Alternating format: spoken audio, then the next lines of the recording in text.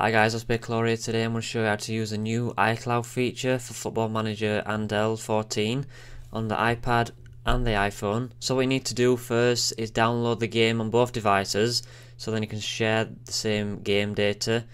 And what I'm going to do now is I'm going to skip this bit and go into the gameplay part, so it's going to show you in depth how to do it. So first you want to download the game on the iPad. As you can see here, it's already downloaded on my iPad. And then you want to download it on your iPhone. As you can see here, again, it's downloaded on my iPhone. So first we're going to start by setting up the iCloud feature on the iPad. So what you need to do, you need to go into your settings, scroll down to your iCloud. Make sure you've got your iCloud set up on your account. Go down to storage and backup. Make sure that is all enabled and your iCloud is backing up your iPad. So go back, then you're going to want to make sure that your documents and data is switched on, so switch that on. And then once you switch that on, you will see that the FMH14 application is now being backed up on your iPad. So that step is now complete on the iPad and that's all set up.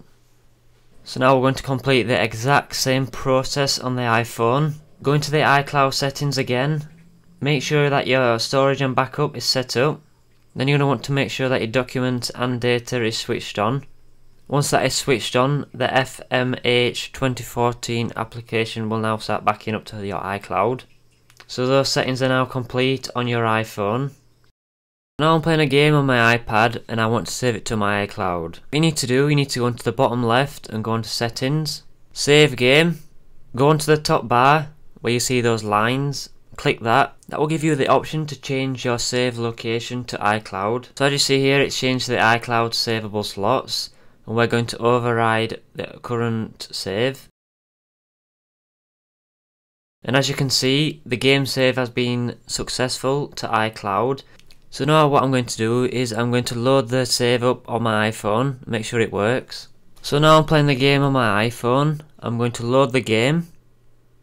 As we can see here, this is our local game save already on the automatic save.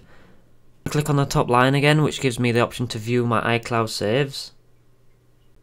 So this is my iCloud save from my iPad. I'm going to click on that and then that should load up. So as you see, that game save has worked and it has worked successfully. As we can see, we can play the game, view our stats and things like that. So we can repeat the exact same process from our iPhone to the iPad again. Keep saving it to the iCloud. I hope this video has helped you how to work that new iCloud feature on Football Manager 14 Handheld version. If you do have any questions, please feel free to ask me. Also subscribe to my YouTube channel, youtube.com/OspreyClaw, where you find gameplays on the new Football Manager game Handheld version. Thanks for watching guys, and I'll see you on my next video.